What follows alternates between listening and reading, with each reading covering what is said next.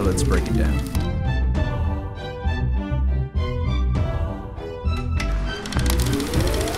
The game was all tied up when he checked in the game with 8:40 left to go. Demar DeRozan looked to get to his sweet spot often and early. In this play in particular, he gets there twice, and he's not going to turn it down the second time. He was absolutely money from that spot. Coming off the rebound, attacking right off the pick and roll, gets to his spot, doesn't hesitate, heat check.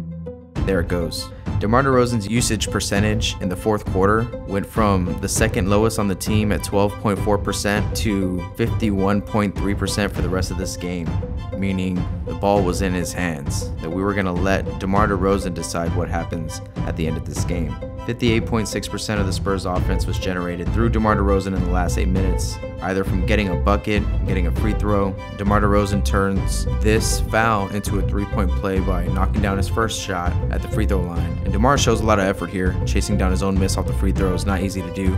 You know, basic principle of this offense is just to attack and kick. Attacks the paint, kicks out, and DeMar does a great job of knocking this jumper down, which is the longest two of his life, I'm sure.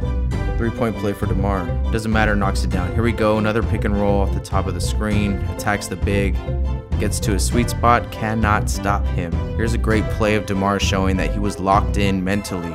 We have seen DeMar get frustrated when he picks up a foul late in the game. Here DeMar picks up his hand, shows that, you know what, that's on me. Not gonna let it bother him, and it really doesn't. It stays locked in for the rest of this game. And to me, that's a big sign of encouragement coming from DeMar.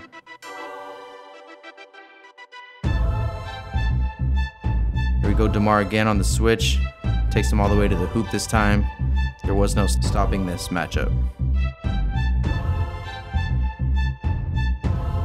Here we go again. DeMar's gonna go ahead and attack the big, created the switch on the pick and roll. Gets all the way to the rim, draws a foul, gets to the free throw line. He was involved in 15 out of the last 17 plays from the Spurs down the stretch. That was a mismatch in favor for the Spurs. There was no big that can stop Demar DeRozan. He was getting to his sweet spot all day. But where he really did his work was coming off the pick and roll, attacking the bigs. Every time we created a switch, that was a mismatch in favor for the Spurs. Knocking him down. Clutch. Great play calling from Pop to put Demar DeRozan in many positions to be successful in the areas where he is most successful. Good execution here on this out of bounds play. It's going to create an opportunity for DeMar to drive and collapse the defense and find any open player that he can, and makes one hell of a one-handed scoop, spin on the ball, bounce pass to Keldon Johnson, who knows exactly what to do with it when he catches it. Keldon Johnson attacks, nice and easy dump down to DeMar, dabs him up. That's a great play from the rookie. 2 more points for Demar DeRozan. This fourth quarter shows what Demar DeRozan is capable of. You know, he's capable of taking a back seat for nearly the whole game. Turns it on at the end of the third just to really get him going, because he knows that he's going to carry the load in the fourth. The Spurs were able to do that and rely on their young guys like Derek White, who had a hell of a game. Lonnie Walker came up huge in the fourth quarter with some big plays. Rudy Gay hit a big shot.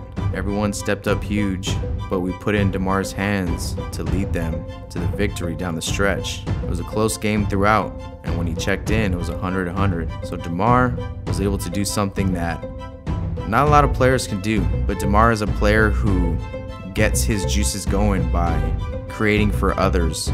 And in those 3 quarters, he wasn't looking to get himself going offensively. He was getting himself going by dropping 10 assists. You know, scores 8 points in the last 5 minutes of the third quarter just to finish 3 quarters with 10, picks up the rest in the fourth.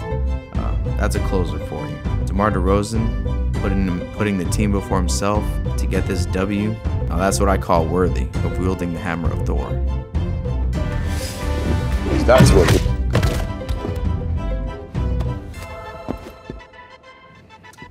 Because that's what heroes do.